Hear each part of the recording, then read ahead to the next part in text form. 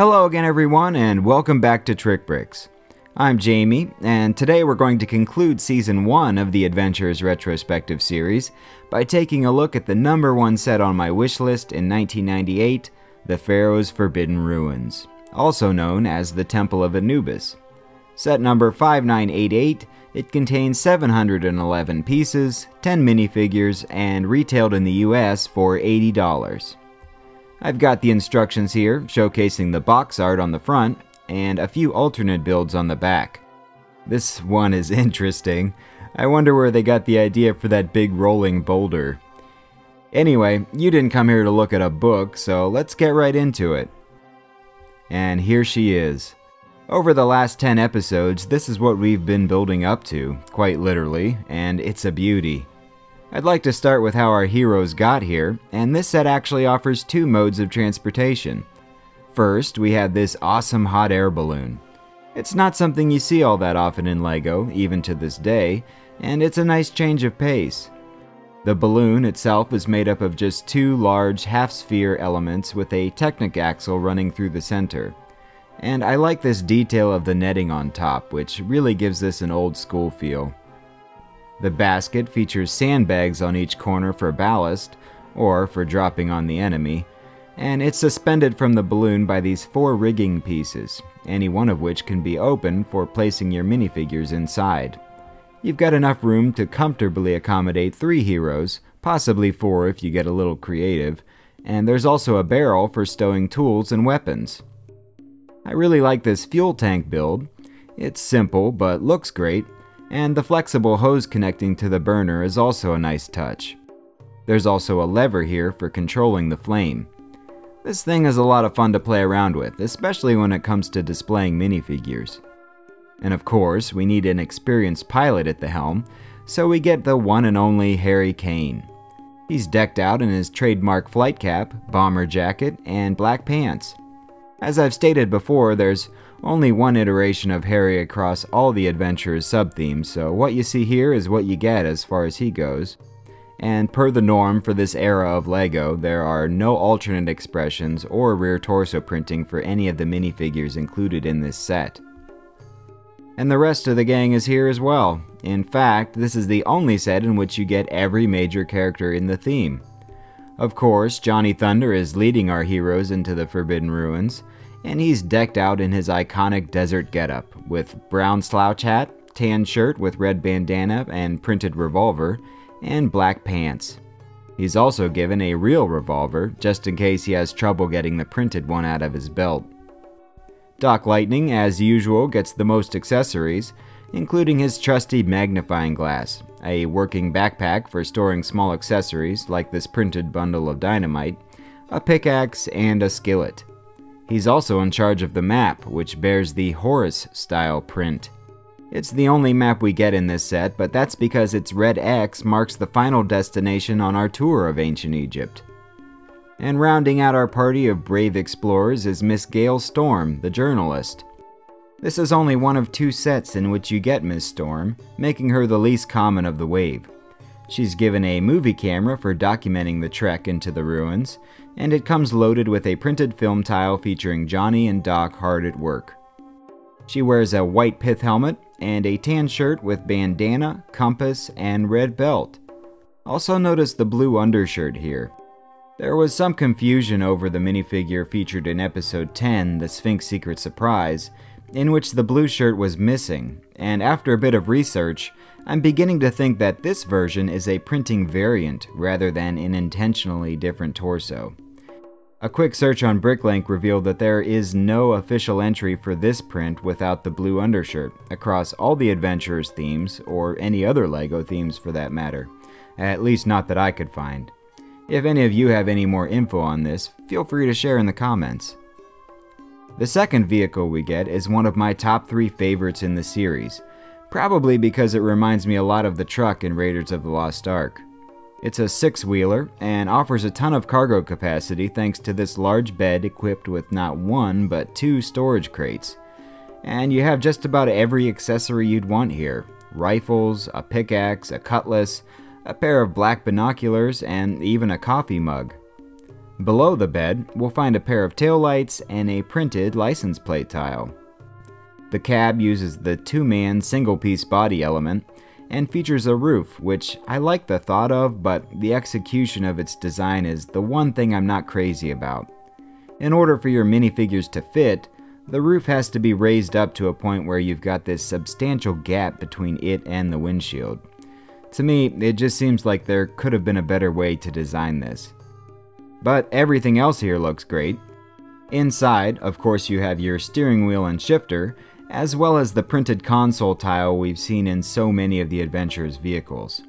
Below the cab are the fuel tanks, one on each side, and the nose of the truck makes use of the single-piece grille and this rounded brick representing the hood. And at the very front you have a chain for pulling out heavy artifacts, or maybe just for subduing the villains. Like I said, this is one of my favorite vehicles in the theme. It's the largest by far, and just seems more grounded in reality when compared to the other cars and trucks, apart from that pesky windshield gap. And while we've got them captive, let's take a look at our villains. They're both the same versions we've seen many times before, but it's safe to say this set wouldn't be complete without them. Sam Sinister is looking fiendishly dapper in his top hat and black suit, and his flunky, Baron von Baron, is keeping things pretty formal as well, with those white epaulets and exquisitely maintained mustache. And now, finally, we get to the main attraction in all of its magnificent glory. There's so many details to look at here, it's hard to know where to start. One thing should be mentioned right off the bat though. There are no stickers in this set, so all of the graphics you see here are printed elements, which in my eyes is a big bonus. The temple is actually split into two 16 by 32 sections between the entrance and the treasure room, so let's take a look at them individually. As far as this set goes, the front facade is the obvious winner when it comes to grabbing attention. Beginning at the top, you can see some semblance of a pyramid shape with these palisade bricks stepped up to a point, and two birds flanking a dark gray sarcophagus lid, meant to represent a stone carving. This lid is set exclusive, not offered in this color anywhere else, and since it's the old dark gray, it never will be. The carving rests on the 1x16 winged sun brick. You got a bit of a gap here between these two tan rock pieces, but below that is where the fun really begins. It's hard not to notice that the entrance is in fact the gaping maw of some sort of beast. At first I always thought it was a lion, but that never made too much sense to me in this setting, and after learning that this set is also known as the Temple of Anubis, I'm not sure that this isn't meant to represent a jackal. Either way, it's pretty menacing. Those translucent red eyes and killer teeth would be enough to keep me out of here. On either side of the beast are two pairs of large printed panels, each one unique and obviously exclusive to this set. We could spend an hour looking at all the detailed hieroglyphics here, and it's amazing to me now that LEGO put this much time and effort into these. Definitely one of the standout features of the entire set. Along each side you've got two more birds, as well as a few bits of color and texture in these 1x1 round bricks.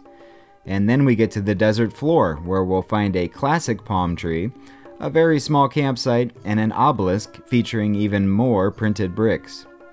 You'll notice that the hieroglyphics on the top cartouche here actually correspond to the ones we saw in the bottom right corner of the map. And then we have the doorway to the temple, which is guarded by two skeletons, one on each side.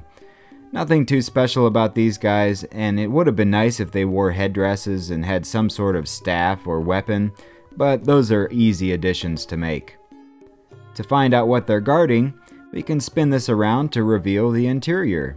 As you can see, there are two levels here, and right away we have two more printed bricks built into these support pillars. All told, there are 17 printed elements in this set. Nowadays, we're lucky to get one or two, and the rest would be stickers. It's just one more thing that makes this set so special. The first thing to greet any would-be trespassers is a 1-2 punch booby trap. You've no doubt noticed the halberd here, attached to this chain running up to the ceiling, where we'll see these two red studs sticking out. If we pull the one on the right, Not only does it drop the halberd, it unloads a ton of rocks through a trapdoor in the roof. They're obviously just 2x2 bricks, but you get the idea. In this little alcove to our right, we'll find a beautifully decorated sarcophagus. It's the same one we've seen in several previous episodes, but it still looks amazing. And it's extra special because if we crack it open, we'll find that it's the final resting place of the one and only Pharaoh Hotep. As usual, he looks fantastic.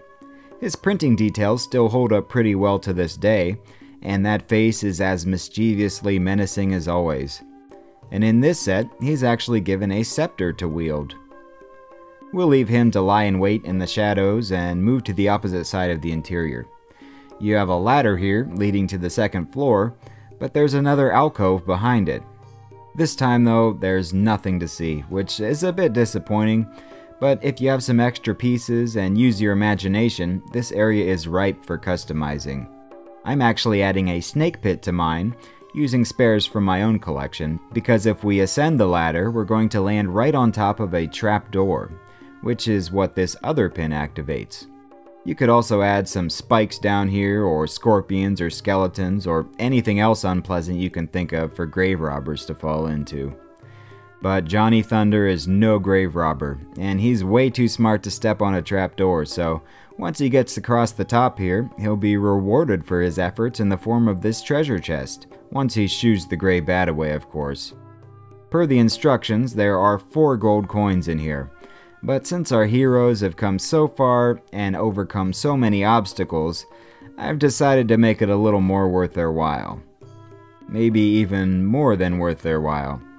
As I've said before, you can never have too much Lego gold. But that's about it for the front of the tomb. Now let's get to the place where this entire adventure has been leading to, the treasure room. It's an open-air affair, with these pillared walls providing most of the enclosure, and you have a few bushes on either side. I also like how this palm tree comes up over the wall on the left, adding a bit of asymmetry to an otherwise almost entirely symmetrical build. There are some creatures included that you can scatter about here: a scorpion, 2 black snakes, and 1 red snake. We also have 2 crocodiles, although they're just meant to be statues, being molded in dark gray, which makes them both set exclusive. They're otherwise identical to the classic green crocodile, so their jaws and tails are still articulated for posing them however you see fit. Each one has a table built onto their back, which is identical between the two save for these translucent round bricks. The one on the left gets green, while the one on the right gets red. Each has a black chalice and a white scroll tile, which is reused from the old castle sets. I think a tile depicting hieroglyphics on papyrus would have been a bit more fitting, but if there's one thing I'm not going to complain about in this set, it's the prints. Front and center, we'll find this small build featuring 2 more scorpions, and just behind that is something we'll get back to in a second. The rear wall has some very nice detailing, including these 2 statues of Anubis on each side. I had fun building these, and I like how they add a lot of presence to the room. The center of the wall is topped off with 2 more gray birds, as well as the Pharaoh's Curse tile. We've seen it many times before throughout this series, but I'm glad to have it here at the end of our journey. And speaking of the end of our journey, here it is, the mythical Regau Ruby. The backstory is that whoever possesses it will be granted magical powers and eternal life, which explains why Pharaoh Hotep is still able to run and jump around at 3,000 years of age. But he has one final surprise for anyone trying to steal his source of power. I'm sure you've noticed this simple skeleton standing guard here, and while he's pretty run-of-the-mill, it's not your average wall that he's leaning against. It's actually a rotating wall, and if we spin it around, it snatches the ruby away from whoever tries to take it. I think the idea here is that you rotate this twice, quickly, so the ruby disappears completely. It's all done with pretty powerful little magnets. So will Johnny get his hands on the Regau Ruby after all, or will Pharaoh Hotep continue to lurk in the shadows of his ancient empire? That's up to you to decide. When all is said and done, I think it's safe to say we saved the best for last. This set instantly became the centerpiece on my Adventures Egyptian shelf, and deservedly so. The design itself is impressive and unique, And that, combined with 2 vehicles, 10 minifigures, tons of accessories, lots of awesome action features, and endless play scenarios make this set, in my humble opinion, the best in the wave. It gets a definite recommend from me. If you'd like to add it to your collection, a used set is typically going to run between $100 or $125, but if you're patient, you can find it cheaper. This one came from eBay, and it was listed about 95% complete, but I was able to snag it with the box and instructions for a mere $40. I promptly replaced the missing pieces using Bricklink for less than $5. Needless to say, this is one of my best LEGO scores to date. Over the past 11 episodes, we've taken a very close look at Johnny Thunder's quest for the Raygow Ruby, but the adventurer's adventure is far from over. Johnny and the gang will return in Season 2 of the Adventurers Retrospective series, where we'll follow them deep into the heart of the Amazon as they attempt to retrieve the mythical Sun Disk. But I'll have to ask for your patience. I don't currently own any jungle sets, so in the meantime, we're going to dive into another classic 90s theme. Be sure to stay tuned till the end of this video for an exclusive first look at the next TrikBrix retrospective.